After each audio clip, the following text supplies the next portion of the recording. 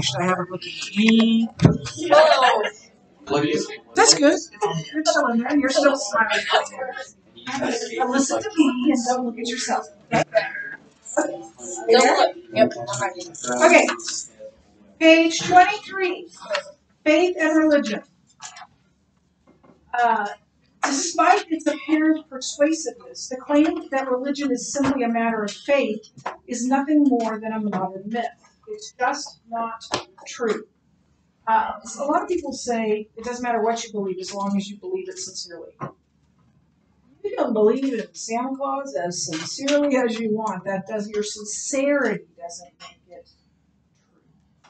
While religion certainly requires faith, religion is not only about faith.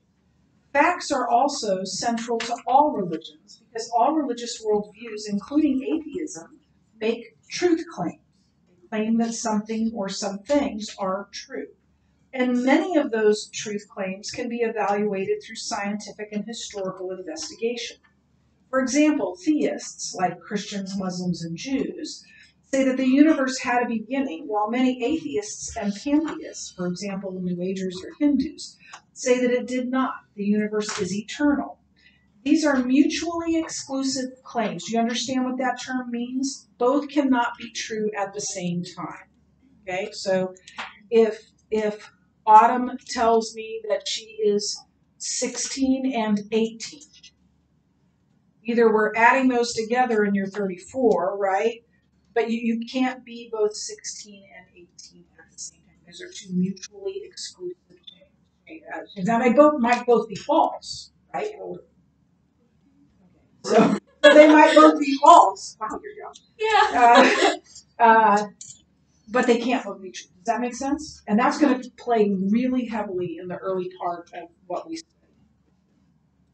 They can't both be right. Either the universe had a beginning or it did not. By investigating the nature and history of the universe, we can reasonably conclude that one view is right and the other is wrong. We'll get to that. The alleged resurrection of Christ presents another example. Christians claim that Jesus rose from the dead, while Muslims say that Jesus never even died. Some believe that he was just merely badly wounded on the cross, and while he was in the tomb, something happened that helped him revive, and he rolled away a really huge stone and walked out. Other Muslims believe that a substitute died on the cross. He looked like Jesus, like a twin or a brother, but it wasn't Jesus. But they claim that, say that Jesus never even died. Why he was alive afterward, right? So again, one of these views is right and the other is wrong. Actually, they could both be wrong, right? But either he rose from the dead or he did not. And one of those, right. How can we know which one is right? By evaluating each of those conflicting truth claims against the historical evidence. Notice that not only do different religions attempt to answer these questions, but scientists also have something to say about these matters. That is, science and religion often address the same questions.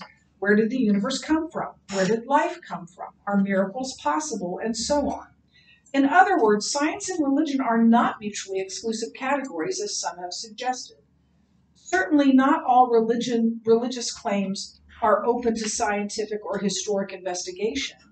Some are unverifiable dogma, religious beliefs. Is what Nevertheless, the validity of many religious beliefs can be checked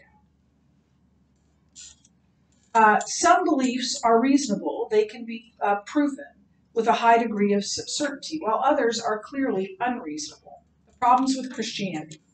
Is Christianity reasonable? We believe it is. However, unless one makes a thorough investigation of the evidence with an open mind, belief in Christianity may appear to be problematic. First, there are many perceived intellectual objections, like those mentioned above, the problem of evil and the objections of many scientists. Second, there are emotional obstacles that sometimes obstruct the acceptance of Christianity. Christian exclusivism, the doctrine of hell, and the hypocrisy of Christians are emotional roadblocks to just about everyone. In fact, hypocrisy in the church probably repels more people than any other factor. And I believe that's true. Someone once said the biggest problem with Christianity is Christians. Finally, there are volitional reasons. The word volitional means by choice, of your own volition, so by your own choice. Finally, there are volitional reasons to reject Christianity, namely Christian morality, which seems to restrict our choices in life. Since most of us don't want to answer to anyone, yielding our freedom to an unseen God is not something we naturally want to do. Yet despite these intellectual, emotional, and volitional obstacles, we submit that it's not faith in Christianity that's difficult, but faith in atheism or any other religion.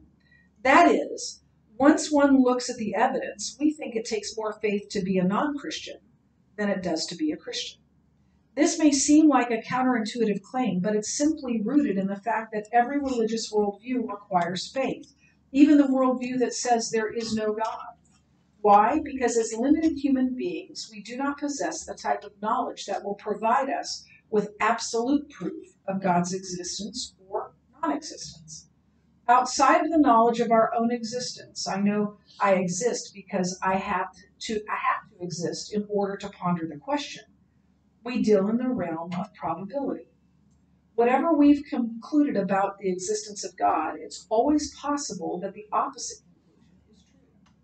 In fact, it is possible that our conclusions in this book are wrong.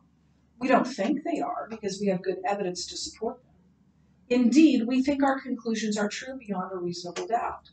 This type of certainty, say 95% plus certainty, is the best that fallible and finite human beings, fallible means we make mistakes, finite means we're not infinite, human beings can attain for most questions.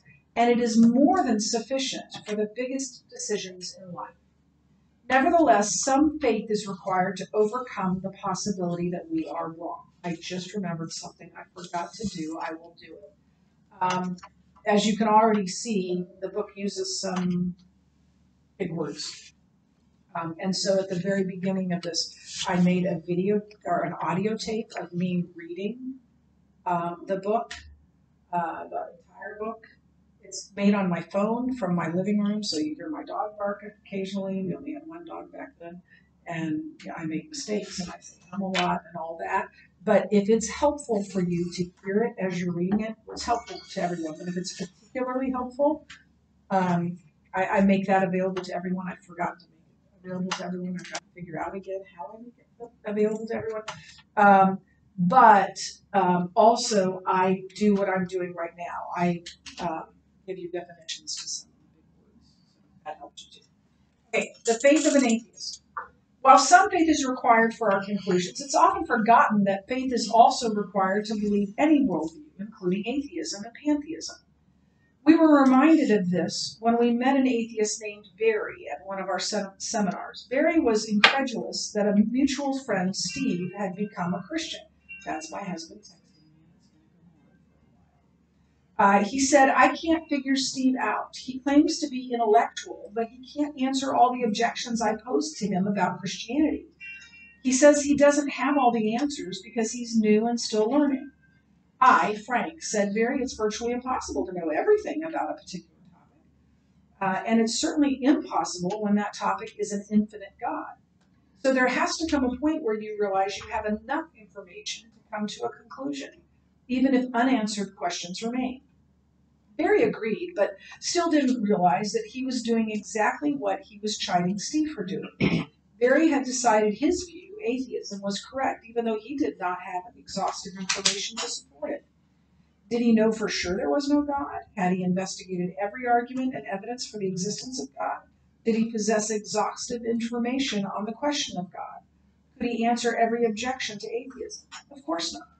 Indeed, it would be impossible to do so. Since Barry, like Steve, is dealing in the realm of probability rather than absolute certainty, he has to have a certain amount of faith to believe that God does not exist. Although he claimed to be an agnostic, Carl Sagan made the ultimate statement of faith in atheistic materialism when he claimed that the cosmos is all that is, or ever was, or ever will be. How did he know that for sure? He didn't. How could he? He was a limited human being with limited knowledge. Sagan was Sagan was operating in the realm of probability, just like Christians are when they say God exists. The question is, who has more evidence for their conclusion? Which conclusion is more reasonable? As we'll see when we look at the evidence, the atheist has to muster a lot of more faith than the Christian. You may be thinking, it's very sweet. You may be thinking the atheist has to muster a lot more faith than the Christian. What possibly could Geisler and Turek mean by that? We mean that the less evidence you have for your position, the more faith you need to believe it, and vice versa. Faith covers a gap in knowledge. And it turns out that atheists have bigger gaps in knowledge because they have far less evidence for their beliefs than Christians have for theirs. In other words, the empirical forensic, the scientific forensic, that's historical, and philosophical evidence strongly supports conclusions consistent with Christianity and inconsistent with atheism. Here are a few examples of that evidence that we'll unpack in the ensuing chapters, the coming chapters. Number one, scientific evidence overwhelmingly confirms that the universe exploded into being out of nothing. Either someone created something out of nothing, the Christian view, or no one created something out of nothing, the atheistic view. Which view is more reasonable? The Christian view, the Christian view. Which view requires more faith? The atheistic view. Number two, the simplest life form contains the information equivalent of 1,000 encyclopedias. And that's just like a one-celled amoeba. Christians believe only an intelligent being can create a life form containing the equivalent of 1,000 encyclopedias. Atheists believe non-intelligent forces can do it. Christians have evidence to support their conclusion. Since atheists don't have any such evidence, their belief requires a lot more faith. Number three, hundreds of years beforehand, ancient writings foretold the coming of a man who would actually be God. This man God, it is foretold, would be born in a particular city from a particular bloodline, suffer in a particular way, die at a particular time, and rise from the dead to atone for the sins of the world. Immediately after the predicted time, multiple eyewitnesses proclaimed and later recorded that those predicted events had actually occurred. Those eyewitnesses endured persecution and death when they could have saved themselves by denying the events. Thousands of people in Jerusalem were then converted after seeing or hearing of these events, and this belief swept quickly across the ancient world. Ancient historians and writers allude to or confirm these events, and archaeology corroborates them. Having seen evidence from creation that God exists, Christians believe these multiple lines of evidence show beyond a reasonable doubt that God had a hand in these events. Atheists must have a lot more faith to explain away the predictions, the eyewitness testimony, the willingness of the eyewitnesses to suffer and die, the origin of the Christian church, and the corroborating testimony, the agreeing testimony of the other writers, archaeological finds, and other evidence that we'll investigate later. Now, perhaps these 3 points have raised in your mind some questions and objections. They should, because we're leaving out a lot of the details that we'll unpack throughout the book. The main point for now is that you see that what we mean when we say that every worldview, including atheism, requires some degree of faith. Even skeptics have faith. They have faith in that skepticism is true. Likewise, agnostics have faith that agnosticism is true. There are no neutral positions when it comes to beliefs. Philip Johnson so aptly put it, one who claims to be a skeptic of one set of beliefs is actually a true believer in another set of beliefs. In other words, atheists who are naturally skeptical of Christianity turn out to be true believers in atheism. As we shall see, if they are honest with the evidence, they need a lot more faith to maintain the atheistic beliefs than Christians need to maintain theirs. Discovering the box top. We claim that there is strong evidence supporting Christianity. How will we proceed through this evidence? Since about 1996, we have traveled together around the country conducting a seminar called The 12 Points that Christianity is True. In it, we proceed logically from the question of truth all the way to the conclusion that the Bible is the Word of God. This book generally will follow the same logical 12-point progression. Truth about reality is knowable. The opposite of true is false. It is true that a theistic God exists. This is evidenced by the beginning of the universe, the design of the universe, the design of life, and the moral law. If God exists, then miracles are possible. Miracles can be used to confirm a message from God. For example, as acts of God to confirm a word from God.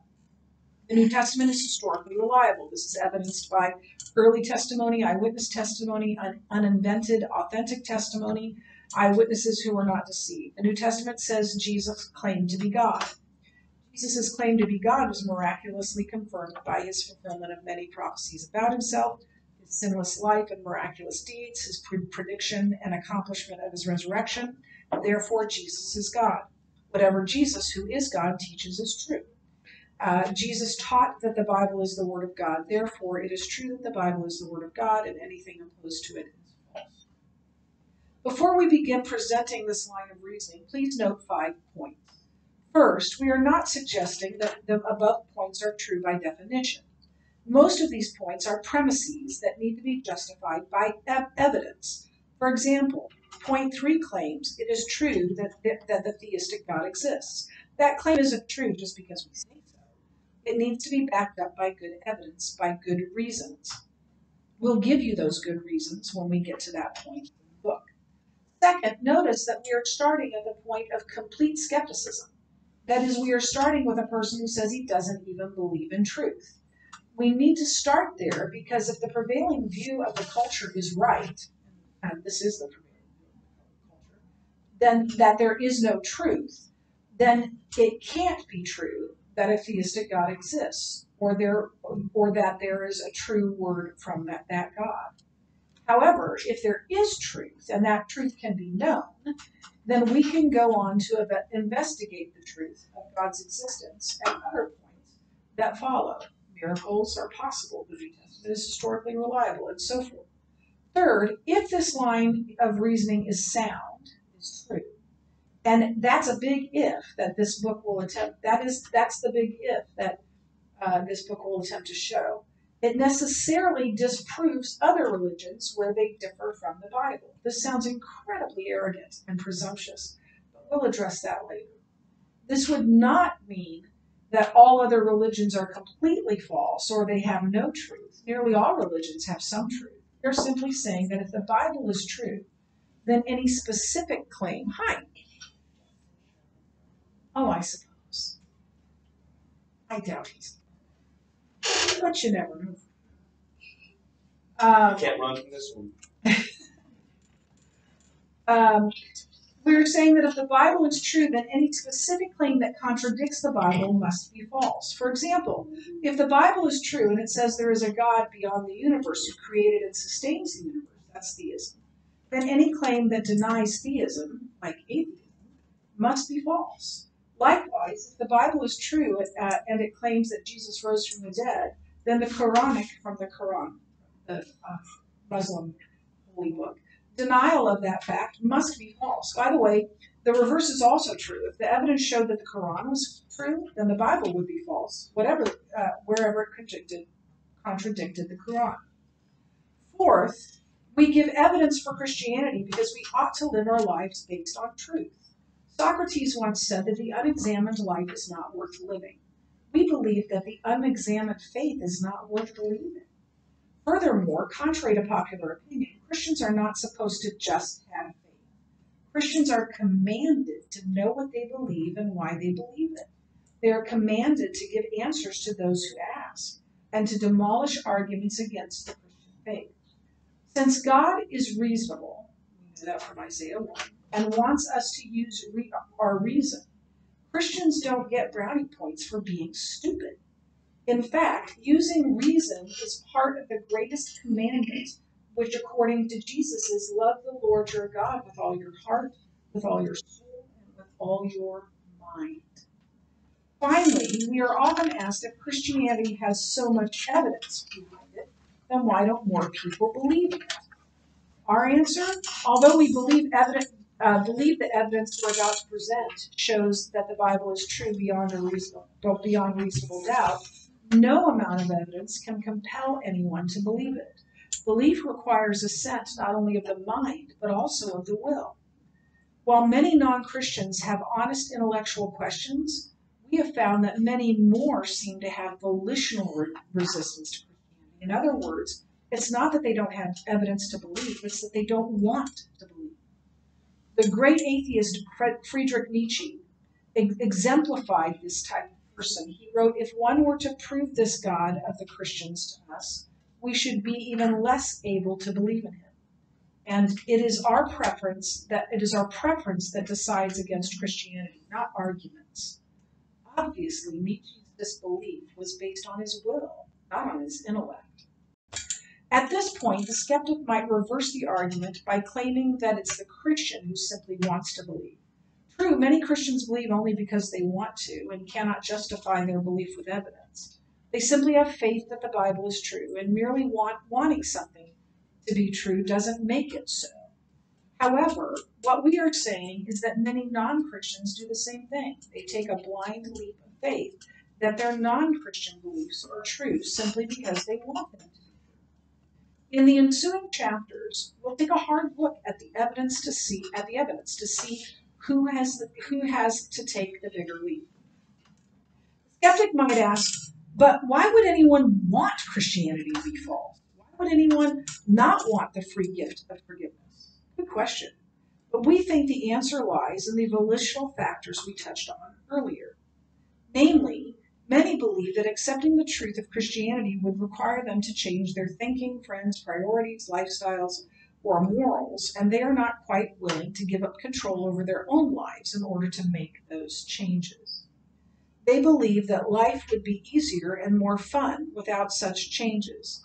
Perhaps they realize that while Christianity is all about forgiveness, it's also about denying yourself and carrying your cross. Indeed, Christianity is free, but it can cost you your life. There's a difference between proving a proposition and accepting a proposition. We might be able to prove Christianity is true beyond a reasonable doubt, but only you can choose to accept it. Please consider this question to see if you are open to acceptance. If someone could provide reasonable answers to the most significant questions and objections you have to Christianity, reasonable to the point that Christianity seems true beyond a reasonable doubt, would you then become a Christian? Think about that for a moment. If your honest answer is no, then your resistance to Christianity is emotional or volitional, not merely intellectual. No amount of evidence will convince you because evidence is not what's in your way. You are. In the end, only you know if you are truly open to the evidence of Christianity. One beauty of God's creation is this. If you're not willing to accept Christianity, then you're free to reject it. This freedom to make choices, even the freedom to reject truth, is what makes us moral creatures and enables each of us to choose our ultimate destiny. This really hits at the heart of why we exist at all and why God might not be as overt in revealing himself to us as some would like. For if the Bible is true, then God has provided each of us with the opportunity to make an eternal choice, either accept him or reject him. And in order to ensure that our choice is truly free, he puts us in an environment that is filled with evidence of his existence, but without his direct presence. A presence so powerful that it could overwhelm our freedom and thus negate our ability to reject him. In other words, God has provided enough evidence in this life to convince anyone willing to believe, yet he has left some ambiguity, unknowingness, so as to not compel the unwilling. In this way, God gives us the opportunity either to love him or to reject him without violating our freedom. In fact, the purpose of this life is to make that choice freely and without coercion. For love, by definition, must be freely given. It cannot be coerced.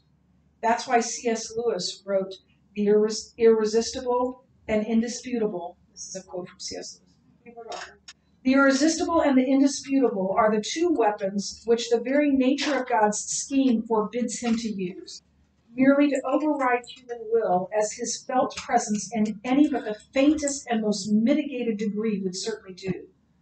would be for him useless. He cannot ravish. He cannot overtake you physically. He can only woo. We hope the evidence we present in this book will, in some small way, woo you to God. Keep in mind that it's not our evidence, it's his. We are simply compiling in a logical order.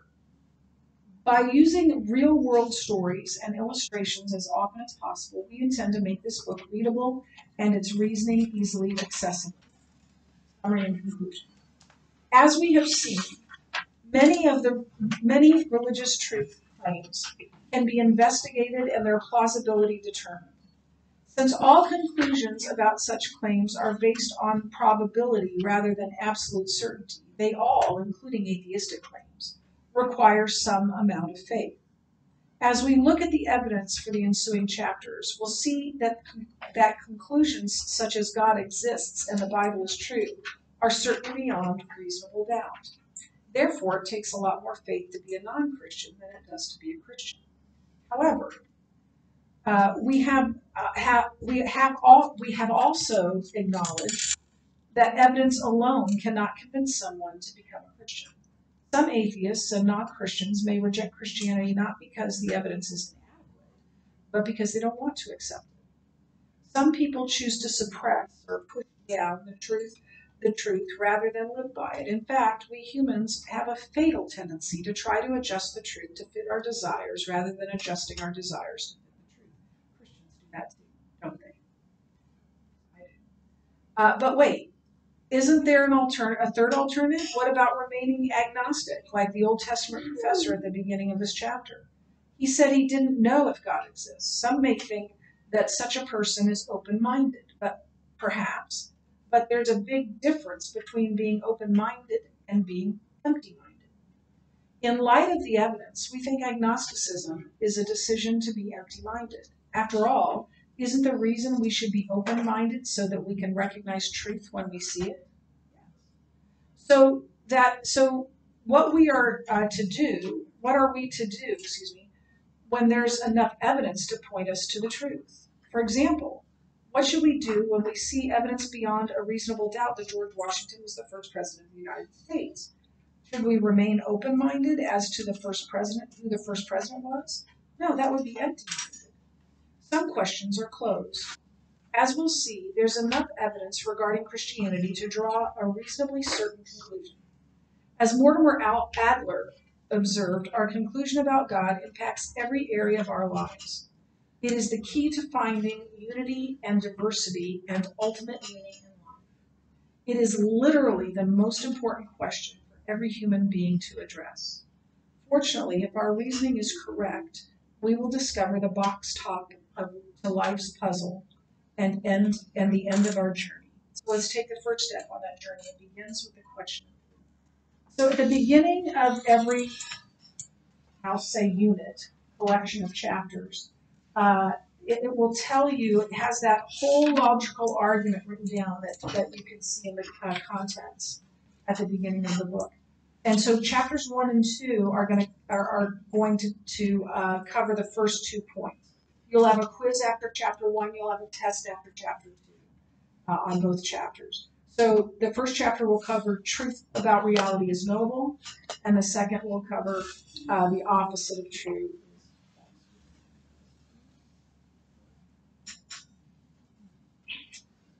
So that's where we'll begin. Do you have any questions about what we've read yesterday?